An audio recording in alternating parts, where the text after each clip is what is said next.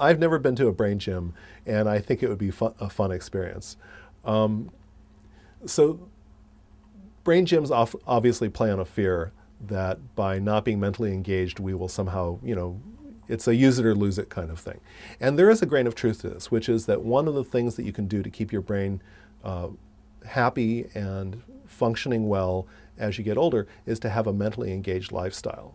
So the number one correlate of retained cognitive function as people get older is educational status. And it's not clear whether that's because being educated gives you the tools to lead a more engaged life, or whether maybe if you're a more intellectually engaged person, you might be the kind of person who would go to college and graduate school. So it's not, it's a chicken egg problem. But in either case, that's the number one correlate.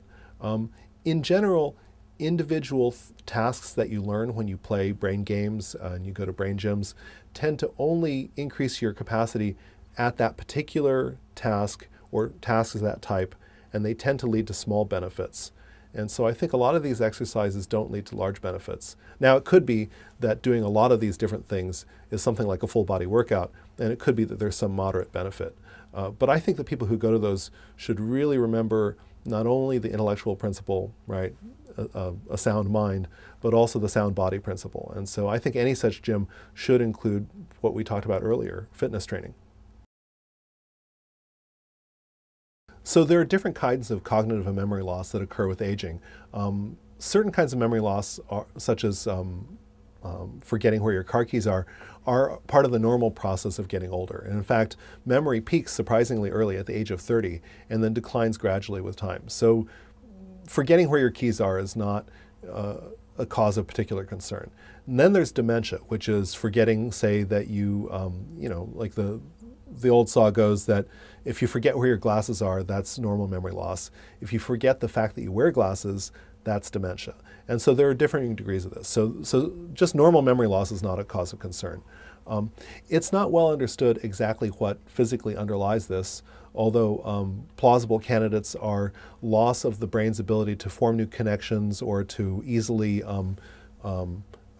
modulate the weight of the connections between nerve cells. Those are called synaptic weights. And so those would be candidates for why the brain seems to be less plastic in certain ways as we get older. But it's not super well understood. Now, there's another category of memory loss, this severe decline in the form of dementia. And the thing that's understood there is that you can look in the brains of people who after death are diagnosed as having Alzheimer's disease, and they have plaques and tangles that appear to be either the causes of cell death or perhaps the residue, the aftermath of cell death. And these plaques and tangles seem to be at the root of certain kinds of cognitive loss. And that's something that's studied now and is a pretty active area of research. And the current goal is to try to find ways to stave off those cognitive losses by even a few years. Because as we live longer, having a few years becomes very important.